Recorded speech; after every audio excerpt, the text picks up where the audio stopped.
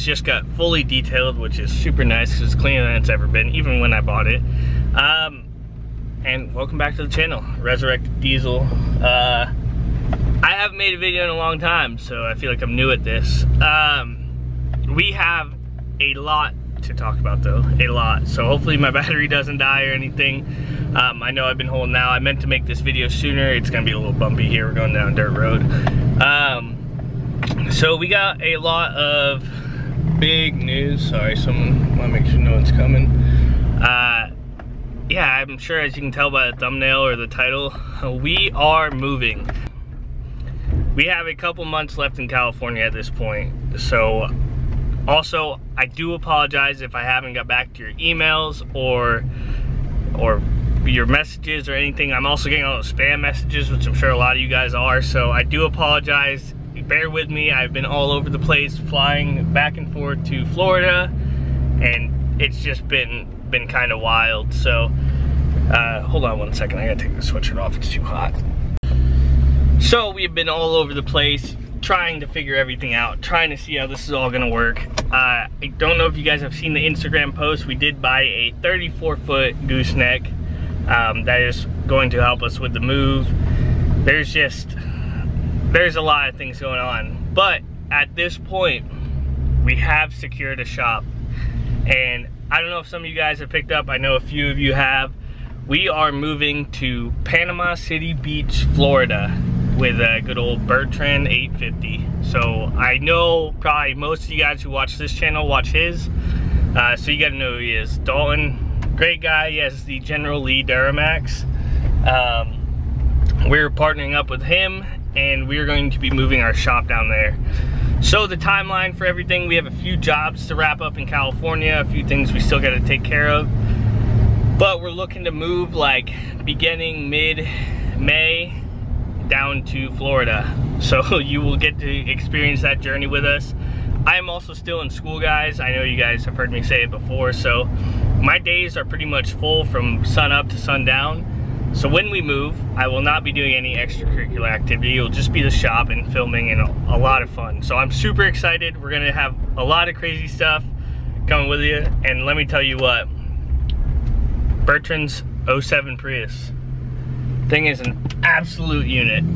And I can't wait to, we got some plans for that coming. So make sure to stay tuned to both channels for that. It's gonna be wild. But, so we are going to be taking off from California, going down to Panama City Beach. We put an offer in on a house, so that's pretty exciting. This is just kind of, you know, a life update video at that. Is, you know, we got a lot of crazy stuff going on. Sorry if you can't hear me, if I'm trying to have all the windows closed, but so it's just been back and forth with houses that were in bad shape, and we went down there, checked them out, and they just weren't it. So we finally secured a spot. We got a shop, so the shop's getting renovated right now. We should be moving in May. And then in June, we have a booth at Daytona Truck Meet. So if you guys are going to Daytona, it'll be me, it'll be a Resurrected Diesel booth. We're right at the entrance. Mile High Duramax will be there in our booth, and Bertrand 850's truck will be in the booth too. So if you guys want to come down, you can see us all there, and you know, hang out with us, come check the trucks out, and we're just trying to get our name out in the area. So we will be at Daytona. So that's kind of the big thing. We're expecting, hopefully if everything goes well, obviously this stuff is up for changing and all that stuff. If everything goes well, we will be planning a grand opening truck show on I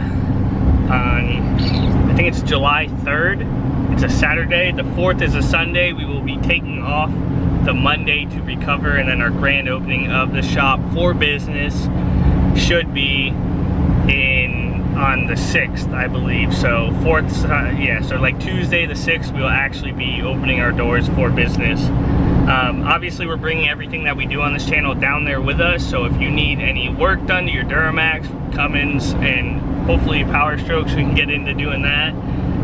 We haven't done too many on the channel, but you know, willing to learn and kind of get good at them, is we will be taking on all our jobs down in Panama City, Florida. So if you guys are in the local area, feel free. You know, it is still a place of business, so if you know, we don't really need people hanging out, but if you do need work done or you want to come buy some merch or anything, we will have a storefront and everything like that. So it's been a crazy move. Obviously, as we move, I will show you guys the location and fill you in on everything. We just need to secure a few details first. So